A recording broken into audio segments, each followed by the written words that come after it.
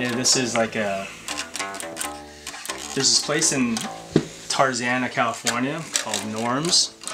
And I had these two touring basses that I toured with like in 2004 or whatever. And he offered me, he said, if you sign these and give these to me, I'll give you, you know, a really expensive old bass. And so he... So is this the bass? This is it. This is an original 1961. That's... I think he was selling it for like $5,000 at the time. So cool.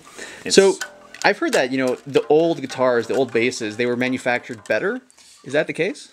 I mean, I think it has a lot to do with the pickups, the wood, the necks. Why? What's the difference now between the pickups and stuff? I think they just make them differently now. There's wound different.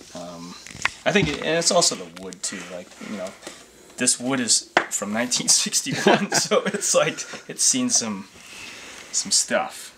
That's really cool. Are you taking that on tour with you? I don't. No.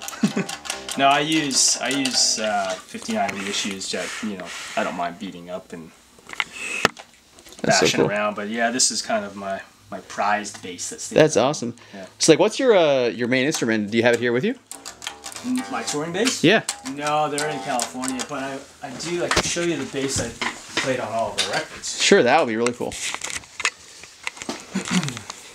This one, I did tour with this one for All Killer, and I think for the beginning of Does It Look Infected, and then I started using it on every album. That's for some reason this one always won, so I just was like, yeah, it sounds so good, I gotta take it off the road, or I'm gonna break it one day. That's so cool. So I took it off the road. Any bass players in particular influence you?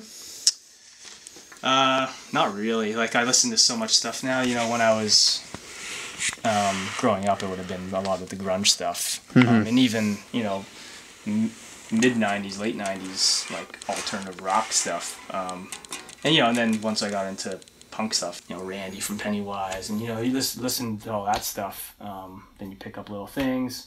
And now I just listen to so much different music that, I mean, name a bass player, I probably like them. I think why bands, you know, and why our band has evolved, and I think what people like about us is because we do all these different styles of music. And if we only listened to punk and we were just a punk band, I don't think we'd have half the fan base that we have. The fact that we do little metal stuff, we have poppier songs as well. I think it's like broadens our... Can we ever expect like a full-on metal album from Sum 41?